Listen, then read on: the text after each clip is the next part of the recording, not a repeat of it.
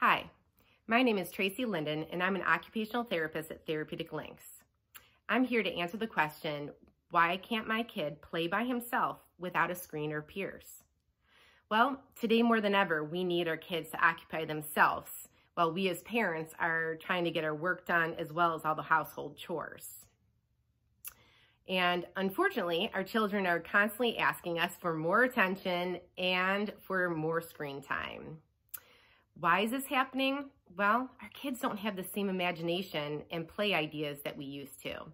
Our previous crazy schedules of the kids coming home and then us rushing off to organize sports, as well as screen time as a leisure activity, has hindered their time of being able to actually physically put their ideas into action and learn how to expand on their play. Well, what can we do about this? The first thing to do is to set up a fairly consistent routine from day to day.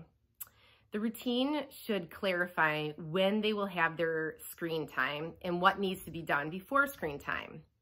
It's really important that the children get their work done and any sort of household chores done before screen time. Another very good thing to include is making sure that your child gets enough outside time, as well as, if it is raining, inside gross motor movement so that their bodies are better able to self-regulate.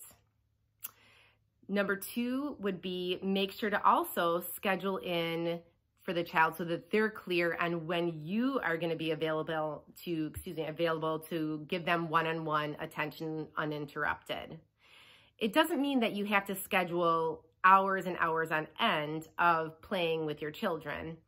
Even just scheduling 15 minutes, 1 to 2 times a day is extremely beneficial for them to have that attention and to learn and grow. During that time, what you can do is be creative yourself. Offer up your ideas within the play, let them offer their ideas without your corrections.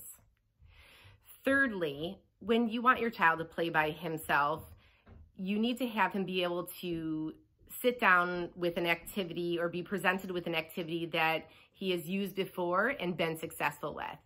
This will help with the motivation of expanding on those ideas.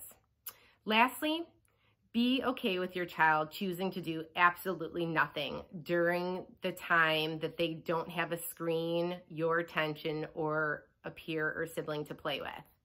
My kid likes to sit upside down on his head on the couch, and that's okay.